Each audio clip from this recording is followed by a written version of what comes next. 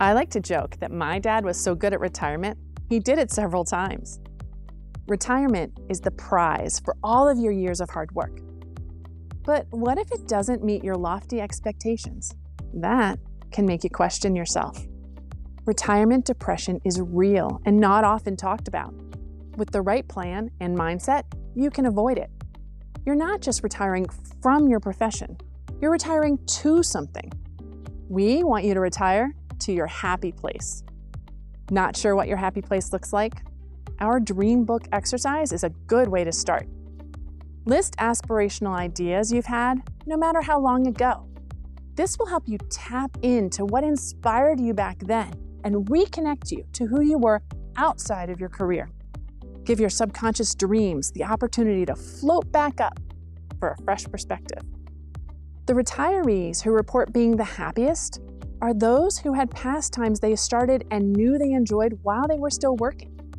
They always wished they had more time to spend gardening or playing bridge or hiking or playing pickleball or volunteering.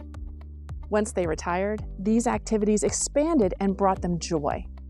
On the other hand, waiting until retirement to start a new hobby that you never had time to try is a recipe for unhappiness. And from a financial perspective, accumulating all of the gear needed to take up photography or beekeeping or golf can be expensive.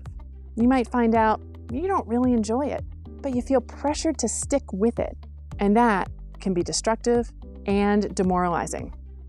Find your happy place by dipping your toe into a few new activities in the years leading up to retirement and see which ones feel like you. Once you're retired, don't let yourself be pulled right into something long-term that feels like a job. In the first year, I recommend saying no to any commitment with an indefinite term. Lots of people will want you to sign up for things, and if you want to say yes, make sure there's an end date attached. You don't want to jump right into any obligations that could drag on. When you're thinking about retiring to your happy place, consider the regular days that will come after you've gotten all of those lingering errands and household tasks out of the way, and in between trips and holidays.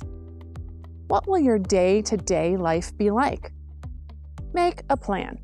But first, ask yourself how much structure you need. One friend found the key to her retirement with this trick. Each day, do at least one thing that's physical, one that's spiritual, one that's social, and one that's intellectual. But maybe that kind of structure is too rigid for you. Another friend decides each year on her birthday what new things she will learn in the next 12 months, and then she builds around that. So far, she's learned fly fishing, Chinese calligraphy, Elizabethan history, and scuba. Is that too much?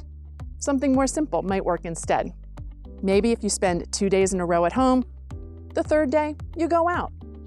The key is, it's all about you. Find the things that will fulfill you and make up the mosaic of this new chapter in your life. That is how you retire to your happy place.